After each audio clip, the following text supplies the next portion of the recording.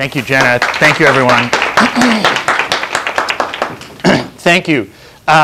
So why don't we for me to speak for about 45 minutes, then we can have time for questions. However, if you're comfortable and want to ask a question even while I'm speaking, that's fine. Just raise your hand. The topic, humanitarian futures, is a great preoccupation right now in the humanitarian industry.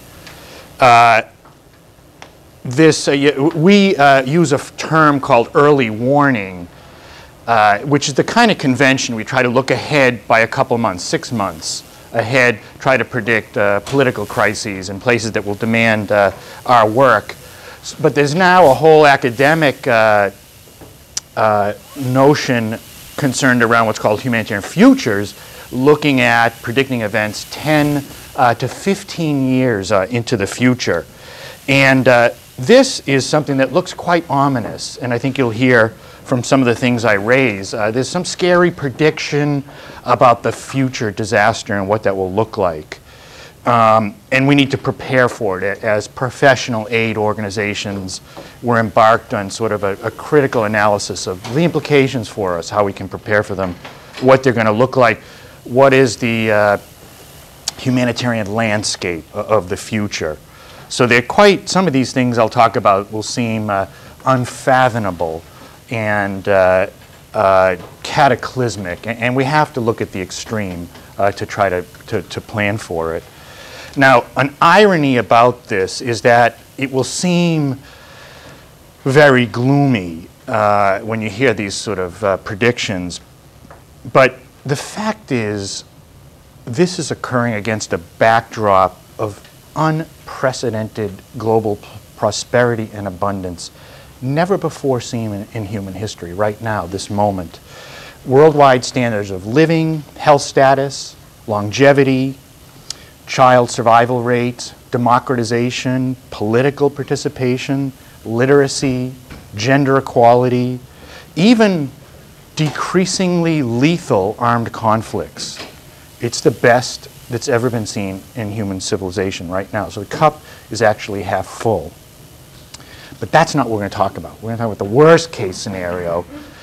Now, obviously there are some trends that are enlightening us about what to predict in terms of the future, what are called mega trends. And they're kind of converging.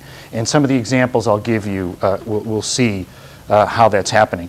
Now, the reason why I'm interested in this topic, or I've been exposed to it, is I also am part of an effort in the disaster relief community that does something called real-time evaluations. This is becoming our best practice in the field. Rather than the tradition of evaluating something after it's over and looking how we did, which is the equivalent of taking care of yourself by waiting for the results of the autopsy. So you want to, in real time, learn what's going good, what's going bad, make mid-course corrections. So there's this new notion of real-time evaluations happening with the UN, Red Crosses, NGOs, non-governmental organizations, and a variety of international actors working together to do a global analysis. So I participated in the evaluations last several, Haiti, last couple of emergencies in Pakistan. We have an ongoing one right now happening in the Horn of Africa, the famine and drought crisis there. So this is where a lot of my input comes from.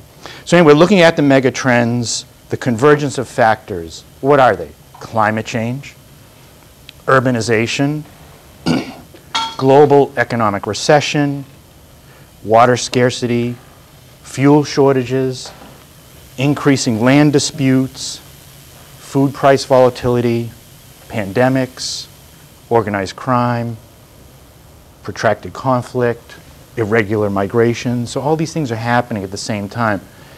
Sometimes they intersect, and that's what produces a worrisome kind of trend that we're watching out for. It's predicted by 2030, the world will require 50% more food, 45% more energy, 30% more water. So one might expect resource wars, competition over water, land, and fuel. Then we're also noticing that the trend of natural disasters appears to be increasing in frequency, in duration, and in intensity. 2010, I hope, was a high water mark. There were 373 natural disasters. That's more than one disaster every day. Now, how does that compare? If you go back to the 1980s, it was about 120 natural disasters a year. So they are increasing. There's an incline trend.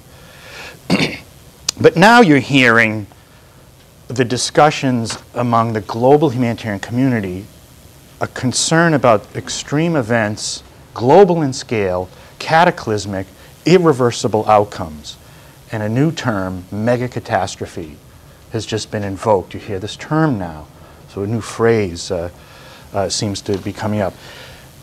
The colossal earthquake in Haiti in January 2010 might be a biopsy of the future. This was an extreme event, huge in scale, incredible mortality, a great challenge, still is 2 years later. Port-au-Prince, the capital city, it was a perfect storm of these megatrends that I just mentioned. It's kind of a laboratory for the worst-case scenario. Already Haiti is the most disaster-prone country in the world. Vulnerable coastline, it's prone to seismic events, susceptible to extreme weather, tropical storms, flash floods, landslides. On average, Haiti suffers a major catastrophe every 3 years. It should not have caught us by surprise. And it's also pointing out something. There's a convenient compartmentalization in the disaster relief, humanitarian assistance world of natural disasters and man-made disasters. Haiti showed us that that distinction is less relevant. All these crises are multifaceted. Haiti had chronic susceptibility to external shocks, intense poverty, urbanization, low levels of national preparedness. The country was not prepared. So now there's another new term, compound vulnerability, that there are populations that have so many factors of vulnerability. When the earthquake struck in Haiti, the country was already recovering from the typhoon season in 2008. In 2008, Haiti experienced the worst hurricane season in Caribbean history, 4 successive typhoons in just 30 days.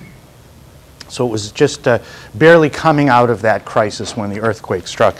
Now, here's something that I just learned that I found fascinating, and I'm not even sure how to understand this.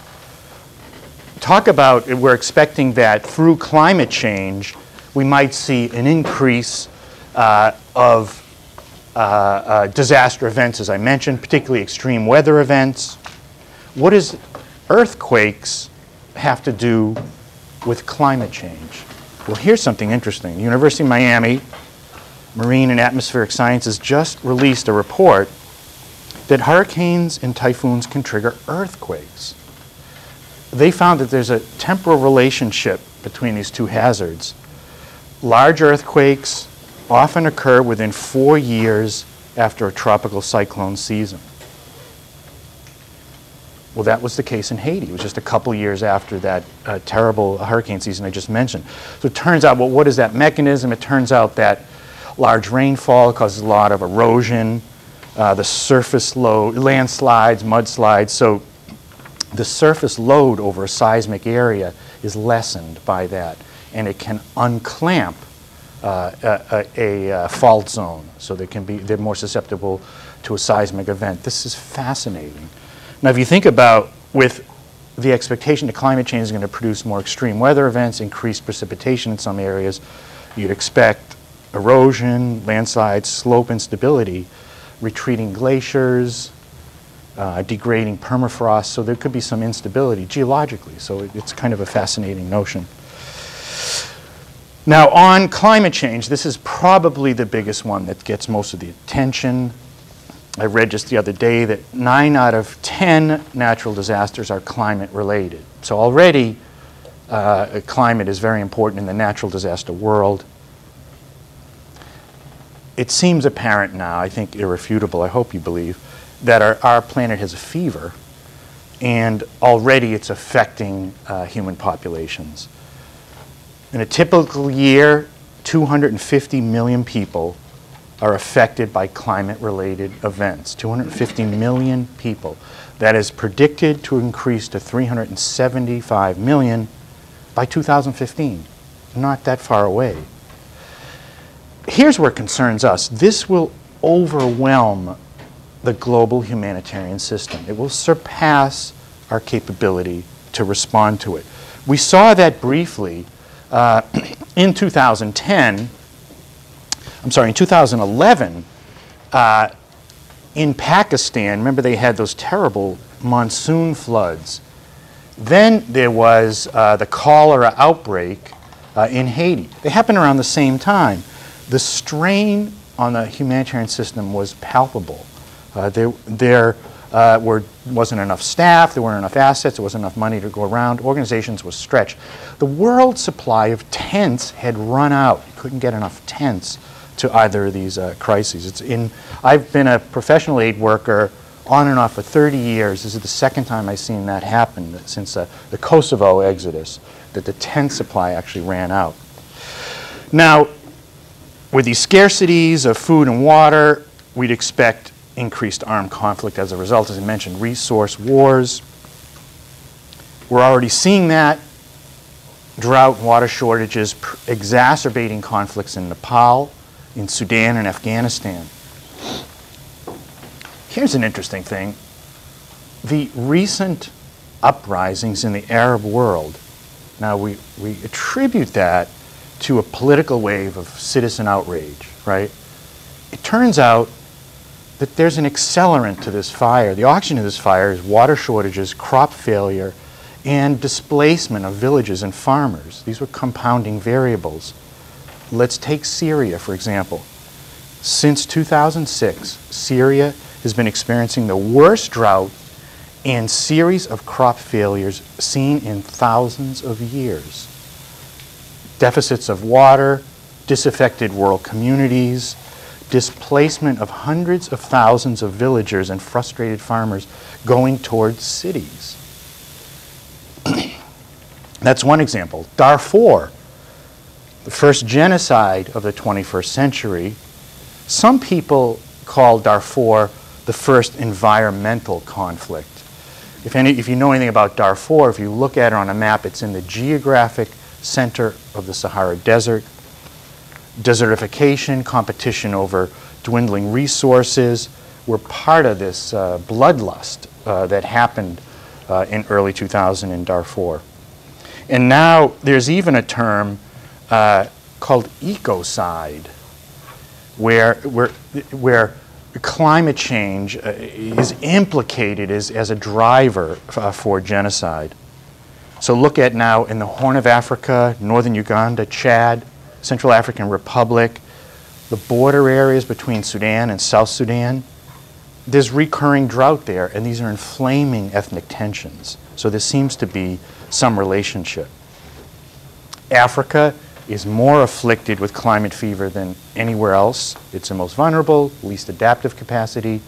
The interior temperature rise, we're expecting global rise in temperatures, will happen 1.5 to 2 times greater in the continent of Africa than in other places in the world. So it's particularly vulnerable.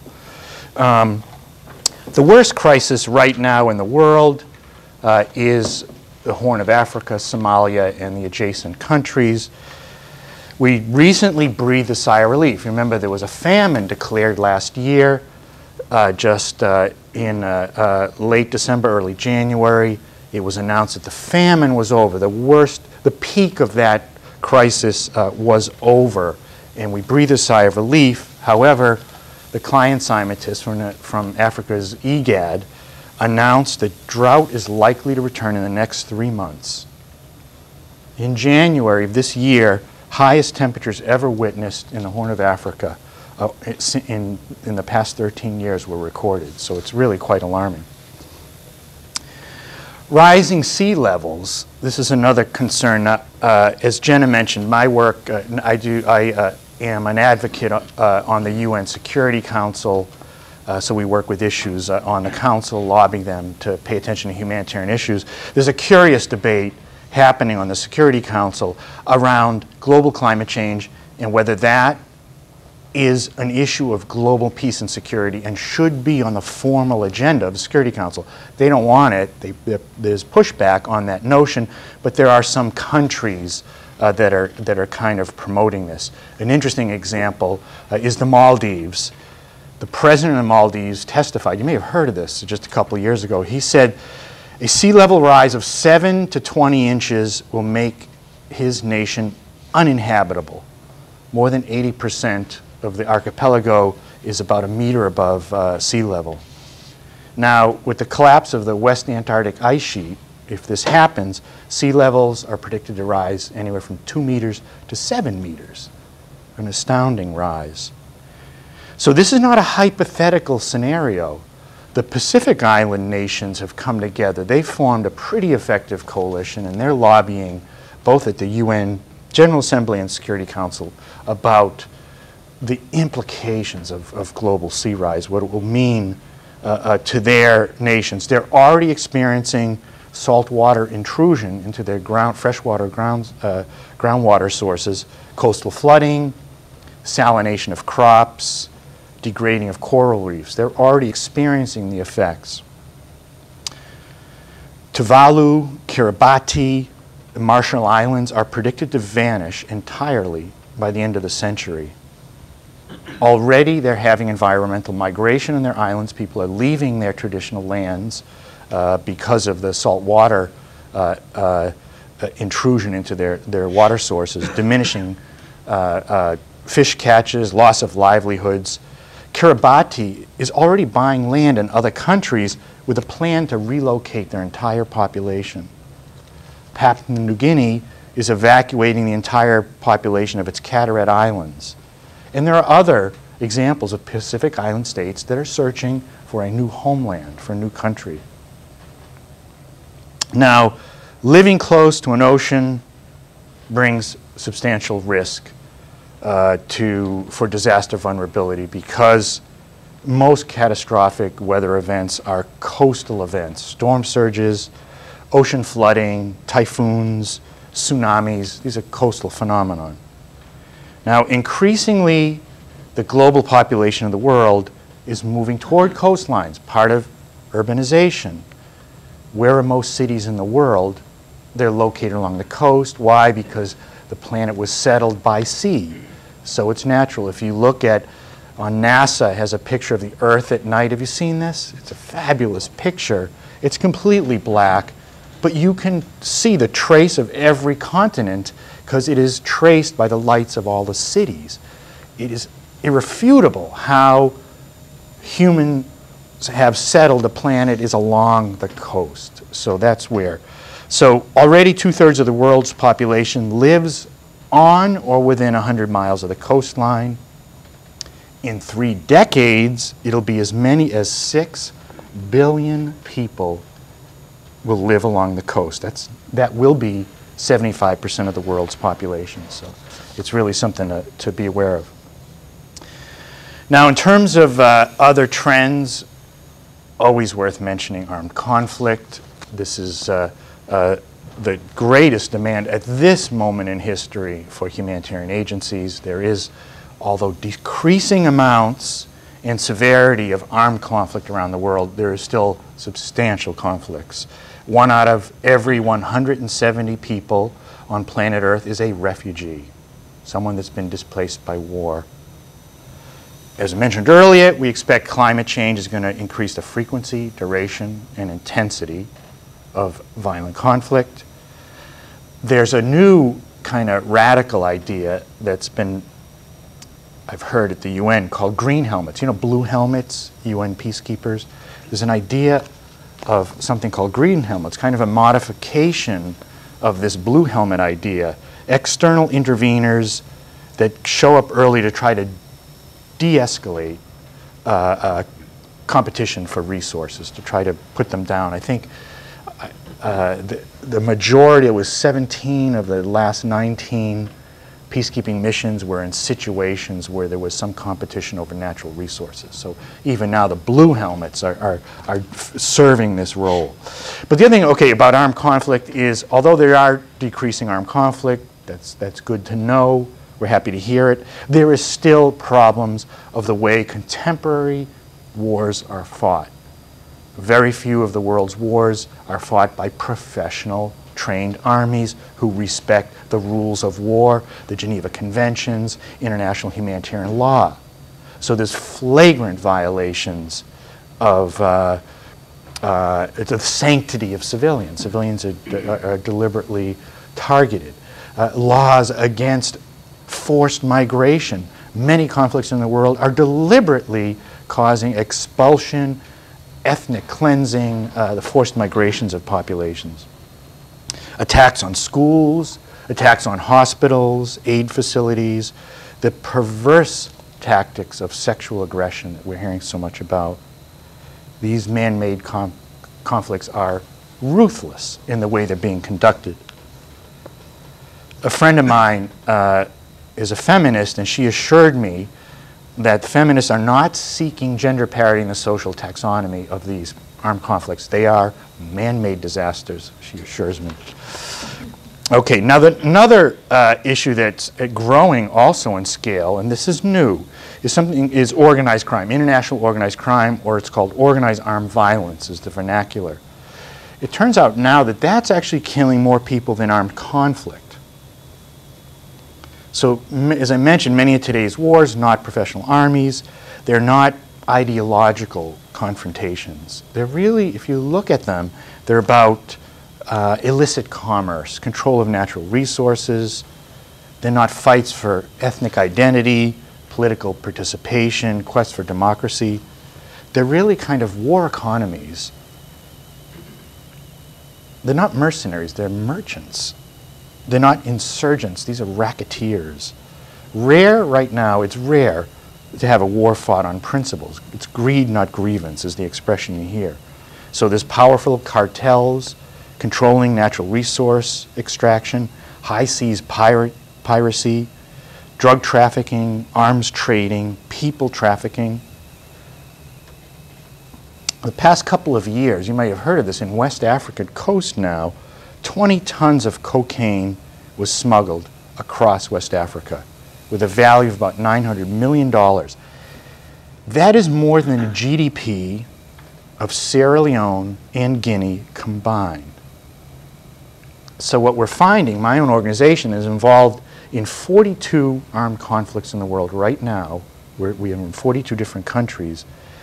These are not war zones, these are crime scenes. Our biggest program right now is in the Democratic Republic of Congo. There's a great example of something known as the resource curse. A country that discovers natural riches become cursed. Diamonds, copper, uranium, petroleum, cobalt, gold, hardwoods. These are the things that fuel these wars. So we're now asking, the question is no longer who's harmed by war, who's harmed by peace? Why can't we resolve these conflicts? We're looking at the wrong formula. Who benefits from war? There are people, there are winners even when a war is not won. I'll just mention security of aid workers, a growing problem. Each year, the number of aid programs, humanitarian aid programs around the world that are closed or suspended doubles. It doubles every year, and the tactics are increasing in veracity. Targeted killings of aid workers, hostage-taking, kidnapping, ambushes, carjacking. In 2008, more aid workers were killed than peacekeepers. This is a Department of Labor statistic. Of the top 10 most dangerous civilian occupations for on-the-job fatalities for Americans, international relief work has the 5th highest death rate, after loggers, pilots, deep-sea fishermen, and structural iron workers. And relief work is the only one where the cause of death is intentional violence, people intending to kill you. So it's really changed. I mentioned Somalia, most dangerous humanitarian situation in the world right now. 47 aid workers were killed last year. Many more were kidnapped. Mogadishu, the capital of Somalia, most dangerous city in the world. So it's really changing. And you'll even hear in the craftsmanship of aid work is now a term called remote control programming, where, and this is kind of a crazy notion, but one of my colleagues did it in back of the napkin calculation. He found that 59% of our projects around the world, we do not deliver directly.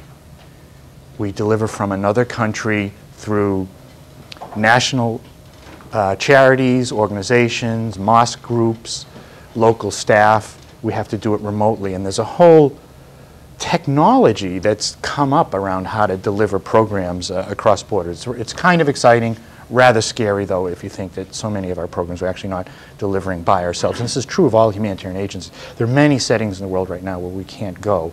I was in Somalia this summer. Very rare for any organization to allow an American staff member into Somalia, particularly since some of the extremist groups controlling territory there have issued a fatwa against Americans, kill them on sight, even aid workers. So it's very, very dangerous.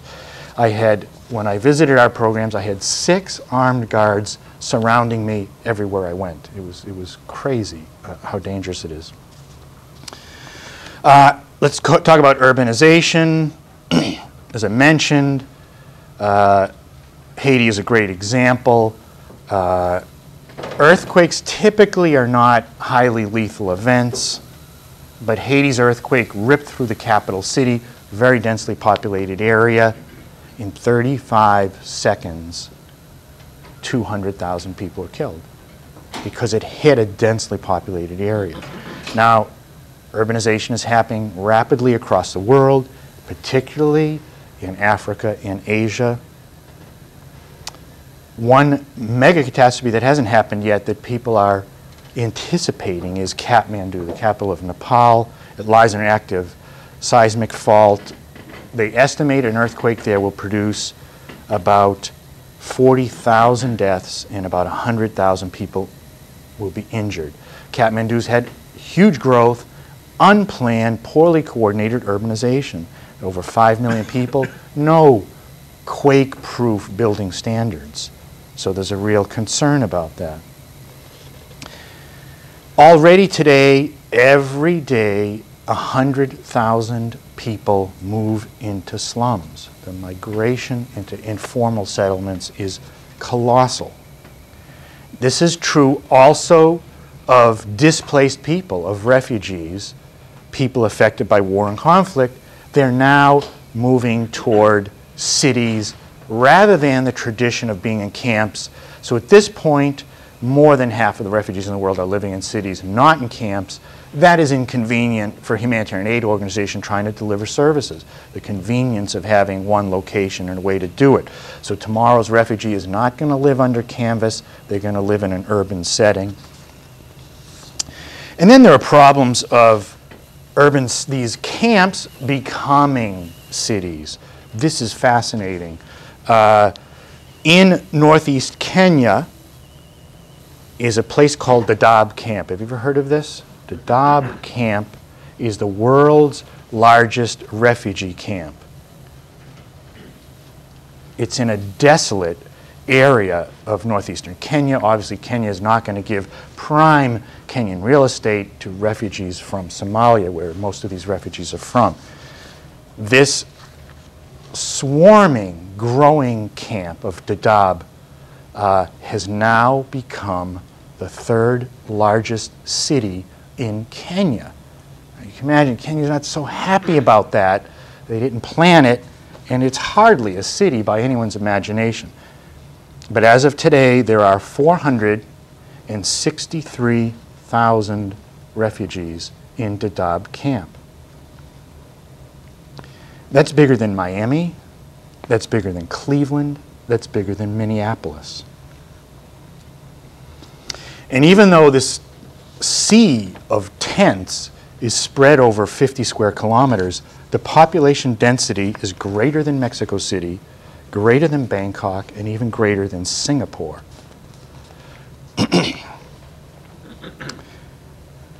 This summer, the United Nations High Commission for Refugees announced that the third generation of Somali refugees were born in this camp. There are refugees who've been there for more than 20 years in this camp.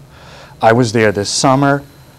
Refugees I spoke to said they will never leave this camp. Their children will never leave this camp. This is where they will live for the rest of their lives. Really unfortunate place. It is a tough place to live. As an American, we think of camps as kind of a good thing. It is a dreary, toxic environment. Very dangerous in terms of communicable diseases, very high crime rates, and just the bleakness of lack of opportunity and education. It's just a shame. Quick question. Yes, yeah, please. In regards to the camp to the children who are born there, in terms of nationalization, how does that work out? They're not, America is one of the few countries where you're born here, you become an American. Other countries don't give that privilege. So they're still refugees. They're not integrated. They don't have the right to work, right to own land. So they're really constrained. So there's informal economies in these camps. They're not, they're not uneventful or entirely dependent on humanitarian aid. Good thing, because they would die. You would die. Any of us would die within a week if we lived on a ration that's given out by humanitarian aid organizations. So there's a problem, and they can't go anywhere. There's tremendous prejudices against them. There are a lot of Somalis who go to the Kenyan cities, then they have a very tough life because their police extract money from them, so there's a lot of problems. Let me mention briefly a few more examples. Global pandemics are a real problem. If you think about it, in the last 3 to 4 decades, over 30 new diseases that had never existed before. HIV disease, hepatitis C, Ebola, mad cow disease, West Nile virus, SARS, new polio strains, Lyme disease, swine flu, H1N1, never existed before. So there's new diseases happening. And reemergence of old diseases, dengue fever, new cholera strains, tuberculosis, malaria. Now, I also want to mention another thing, which is something I'm very interested in, is age demographics. Now, this is something that the disaster relief industry has not yet grasped. There is a certain infatuation with youth, and you see it in our websites. It's a very good way to enchant people to visit us and see the work we're doing, but it might not be representative because the populations of the world are aging. As we know, globally, there's a dramatic demographic shift where it used to be that societies had many children and people died young. Now people are having fewer children, but we're living longer. So it might be that right now is the last time in human history when there are more young people than elders. So the youth bulge is nearing its historical peak. Soon the number of people over the age of 65 will outnumber the number of people below the age of 5. So older people will outnumber children in the next 10 years. Already globally, it's one of the fastest growing demographics in the world is people over the age of 60. Already in 2009, there were 500,000 people in the world over the age of 100, if you can imagine. By 2050, there will be over 2 million centenarians, 2 million people over the age of 100. So it's a real problem. Think about it here in the US, the rapidly aging population. Every 8 seconds in the United States, someone turns 65. That's 10,000 people a day. It's the fastest growing segment of the US population. So it's creating a problem for caring for them. This critical shortage of healthcare workers around the world. Over 60 countries in the world face critical healthcare workforce shortages. So demands for caregivers are going to really change the way social welfare is conducted. I read one book that talked about a prediction here in the United States about how our attitudes toward migration will change with this aging demographic. This author said that future healthcare recruiting companies will drive buses to the Mexican border to lure immigrants to come to the United States and take care of us in long-term facilities. And you think about it, it makes sense. The caseload of aging, this gray tsunami, is going to be enormous.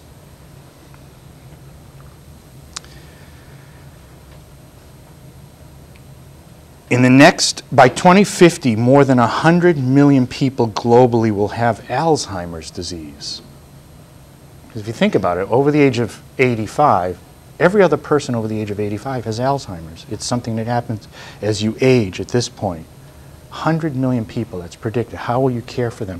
If that was a country, that would be the 12th largest country in the world. 100 million Alzheimer's patients. And this is a problem for my guild, for my field. We're not prepared for it. Already in disasters, our formulary, our drug supplies, our capabilities are emergency-oriented for injuries and acute illness. We don't have enough treatment regimens and medications for chronic and non-communicable diseases. It's already increasing the caseload and something that we have to take care of. Let me mention a few other crazy crises in the future: nuclear weapon detonation, dirty bombs. As you know, there's a lot of countries that formally possess nuclear weapons, many more believe to have them, and still more that have secret programs or aspirations. So we're worried about crude radioactive dispersal devices, dirty bombs. It's a crazy idea, but as a worldwide humanitarian aid organization, you have to ask the question, how would we respond to a radioactive event? Do we have the assets and equipment, protective gear, protocols? You know, how prepared are we? That's a really awesome question to think about. What would we do if there was a radioactive release somewhere in the world? Now here's a crazy one. Now you're going to really think I'm crazy. Cosmic events, out of this world kind of scenarios. I asked a colleague of mine, what would we do, humanitarian agencies, what would we do if there was a meteor impact?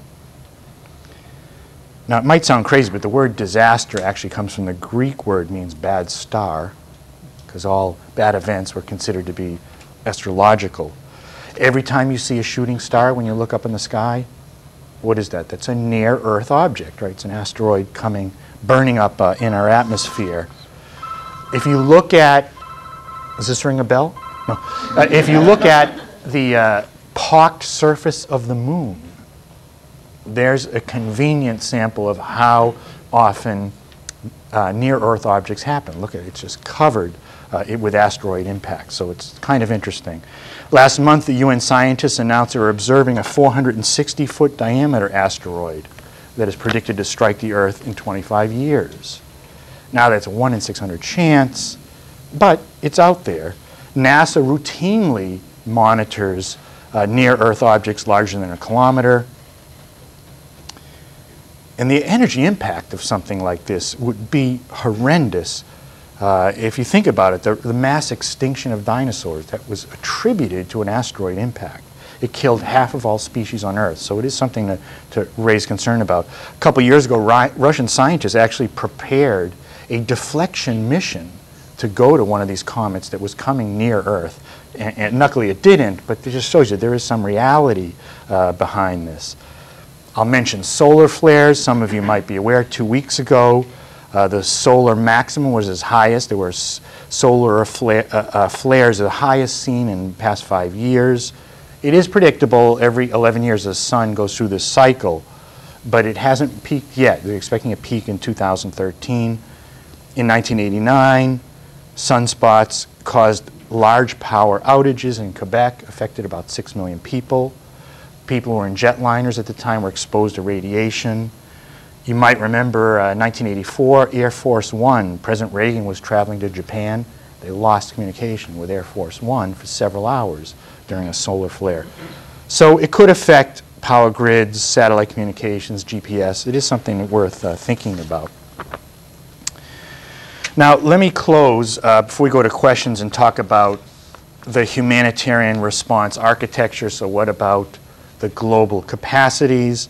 As I mentioned, it's estimated anecdotally that the world's disaster agencies, humanitarian organizations, could manage under optimal conditions a caseload of a maximum 100 million people around the world. We're currently have a beneficiary caseload of about 60 million, so there's not a comfortable amount of readiness. But if some of these future projected scenarios come about, we're looking at hundreds of millions of people that would be displaced by some of these events. So it is really huge and something of great concern to us. And so there's a real reflection, moment of circumspection, soul searching among aid agencies about, are we prepared? How are we doing so far? And there's some stark lessons. As I mentioned, our real-time evaluations were critical of our performance already in the last couple of emergencies. 21st century humanitarian assistance is still, the state of the art is still not good enough. We're repeating mistakes from the past. We don't have a sufficient learning culture where we're learning from one emergency to the next. People who work for aid agencies have very short careers, very short tenures. One colleague calls us the temp agency because people don't stay long in our field. So there's a real problem of professionalization, certification, licensing. So we really, collective learning really have some problems. Then donor trends, where are we going to get our funding? There's increased public skepticism about foreign assistance. Many countries in the world are becoming increasingly isolationist and parochial, favoring domestic spending rather than international spending, so that's going to be a problem. A lot of donor trends, particularly governmental trends, tend to have the aid is getting more politicized, more focused on counterterrorism rather than actual humanitarian relief. So there's real problems. We're going to be forced to do more with less. We're going to have less funding, so that's going to be a problem. So let me close before we go to questions. I mentioned at the beginning that these ominous predictions are actually not balanced now because it doesn't take into the fact that things are actually better than they ever have been. A lot of these look at the future of the world are very much negative trends extrapolated and high-end estimates, taken as the average. So there's a bit of a skewed look at some of these things. Something, the phenomenon of confirmation bias, you just look for things that support your presumption. So we're marshaling the facts to support this notion that the sky is falling, and it might not be entirely true. There's something alluring about that, and it is sensational, but it might not be the truth. The truth of the matter, however, is the big picture. The world is experiencing unprecedented abundance and prosperity. It's actually a time of hope and optimism. But as humanitarian agencies, we need to prepare for the worst. Prepare for the worst, hope for the best. But personally, I look forward to the future. The cup is actually half full. Thank you.